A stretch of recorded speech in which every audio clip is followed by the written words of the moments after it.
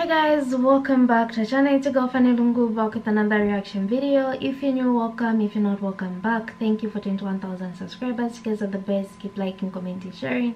Everything that you guys do never goes unnoticed. Hope you guys are doing alright and may you stay blessed. So today I'm going to be reacting to the prophets in the Bible versus the Quran. Thought-provoking. So without wasting time, let's get into the video.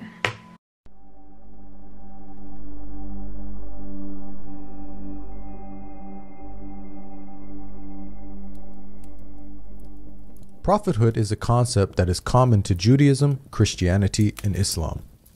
Both the Bible and the Qur'an define the concept of prophethood in highly noble terms.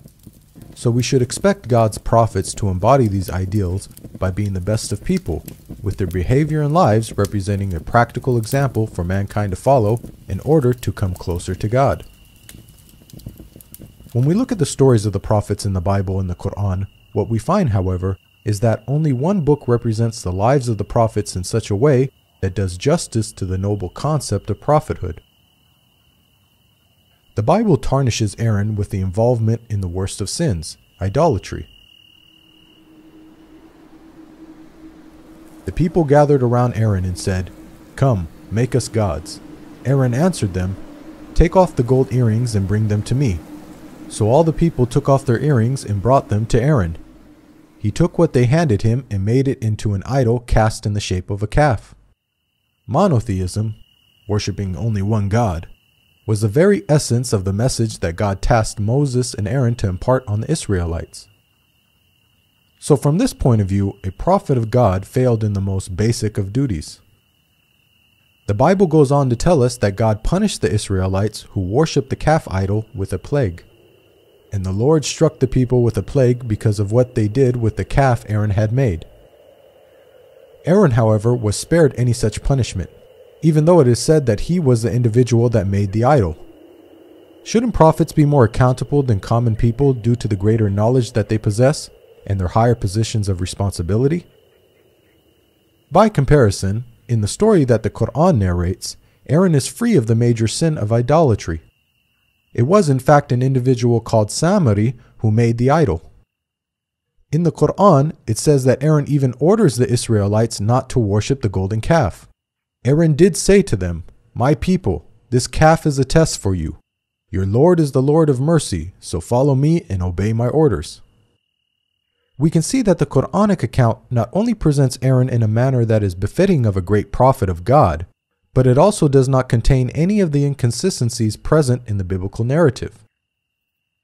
Prophet David and the accusation of adultery. The Bible relates a story about David in which he is accused of committing some very serious sins. From the roof he saw a woman bathing. The woman was very beautiful, and David sent someone to find out about her.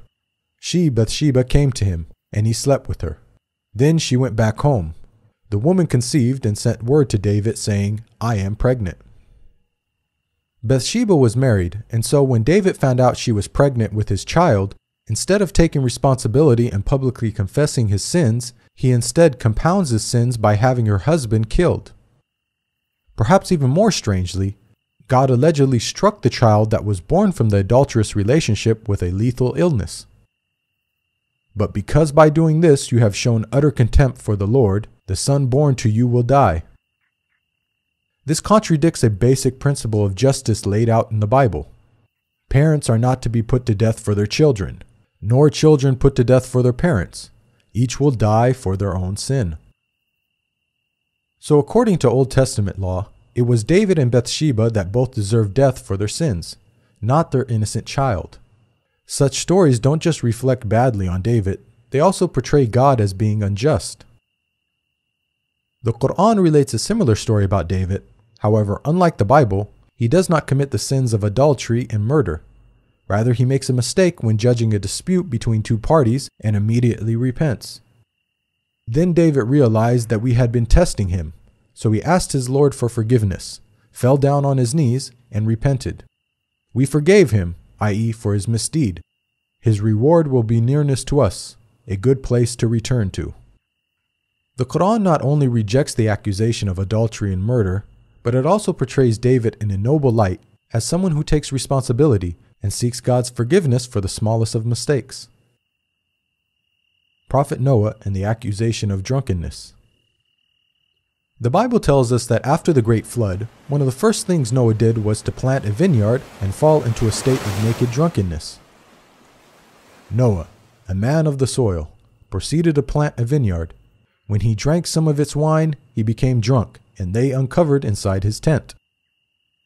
It is difficult to believe that this great prophet, who had the self-discipline to build a giant ark by hand, would then lose all self-control as soon as he sets foot off the ark.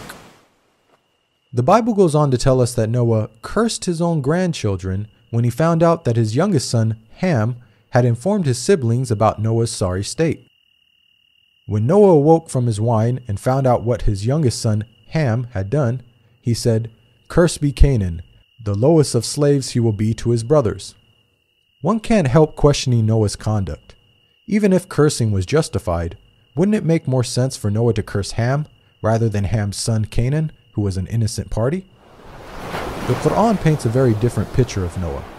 After the waters subsided, Noah inquires about the well-being of his rebellious son who refused to board the ark. It sailed with them on waves like mountains, and Noah called out to his son, who stayed behind, "Come aboard with us, my son. Do not stay with the disbelievers." The waves cut them off from each other, and he was among the drowned.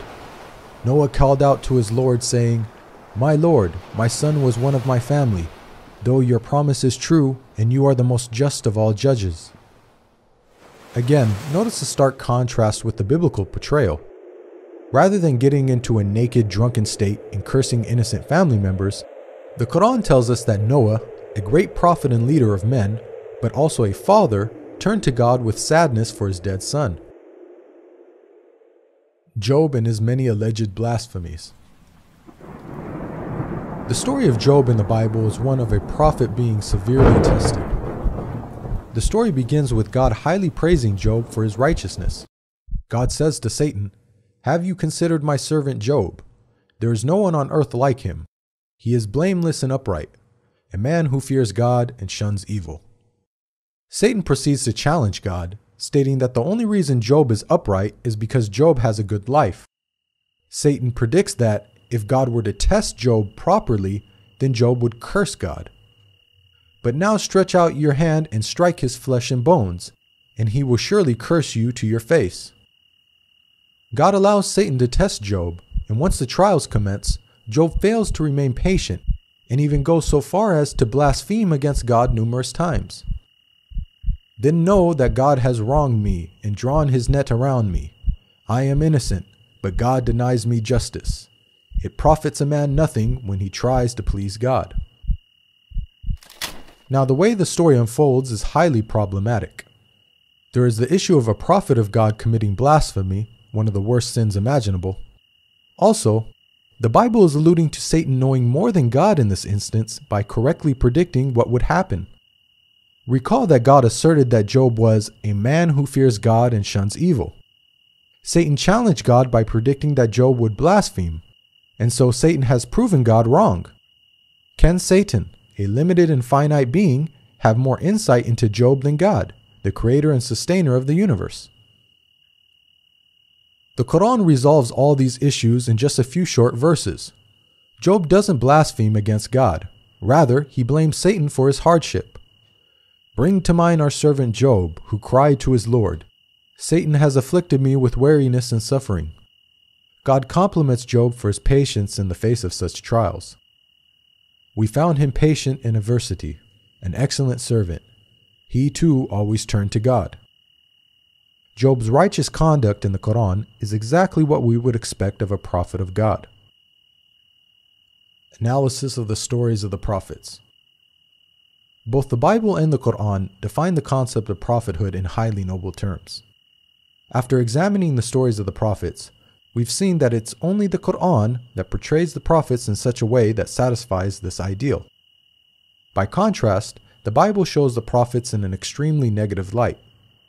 It seems that no sin is too great for them to commit, yet the Bible states, "All scripture is inspired by God and is useful for teaching, rebuking, correcting, and training in righteousness."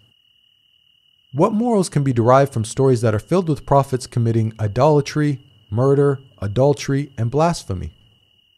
Another issue with the Bible is that God states that His commandments are easy to follow. Now, what I'm commanding you today is not too difficult for you or beyond your reach. This message of encouragement was proclaimed to the whole of Israel, prophet and commoner alike. But how can the Israelites have been expected to keep the commandments when the prophets, those who were divinely handpicked and tasked with upholding and teaching the commandments, failed to keep even the most basic of God's laws?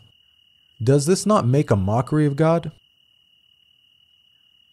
One of the names of the Qur'an is Al-Furqan, meaning the criterion between truth and falsehood. So the Qur'an not only confirms the scriptures that came before it, but it also corrects their distortions. We sent to you, Muhammad, the scripture with the truth, confirming the scriptures that came before it, and with final authority over them, so judge between them according to what God has sent down. The Qur'an defends God's righteous prophets against the slander and falsehood attributed to them in the Bible. It provides the best guidance for those who want good examples to follow in order to come closer to God and be successful in the hereafter. There is a lesson in the stories of such people for those who understand. This video is based on the book Jesus, Man, Messenger, Messiah.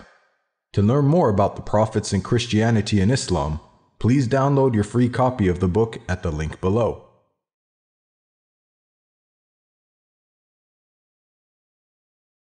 This comparison was very interesting, and I'm just seated here thinking, should the Bible have shown the prophets in a flawless manner? By flawless, I mean prophets with no mistakes in life. Then how then do people relate to them? What's so special about the prophets that they live a sinless life, a straight path in life, a good life, with nothing that people are going to say, but why did he do this? Oh, why did he do this? Do you understand? Were they not people like the rest of us? And of course the prophets were not, but still, are they still not people? Many people are bound to make mistakes here and there. Do you understand? But the comparisons between the Quran and the Bible so much so show the difference between the two books. One is showing them in a negative light according to this video, and one is showing them in a good light. You know, it's like how can you live a life without sin is what I'm trying to understand in this particular instance.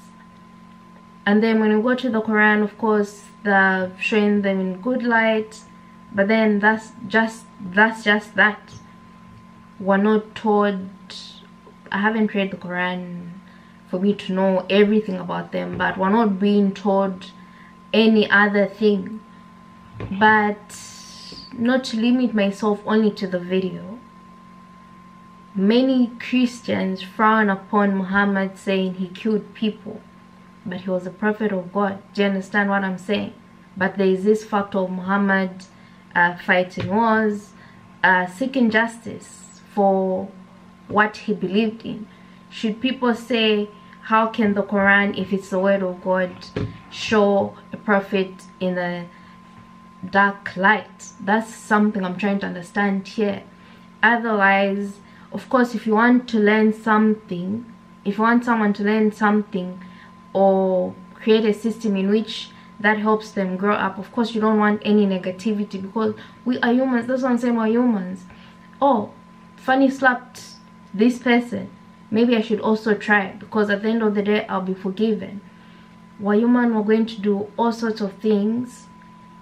That's what I'm saying. Why should, I don't know, maybe it's just me overthinking stuff here. Otherwise, like I said, the title itself says thought-provoking, so we should think beyond what the video is giving us, and to think is not a crime.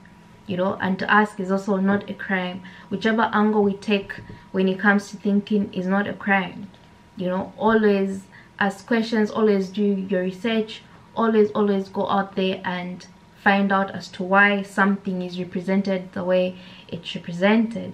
I mean, there's so many things that we can discuss in this situation concerning the differences of the Quran and the Bible in reference to the prophets. But let me know what you guys think. What are your thoughts? Do you think the Bible did a very bad job by showing these people in the light that they were shown in? Do you think the Quran, do you think it was bad or good?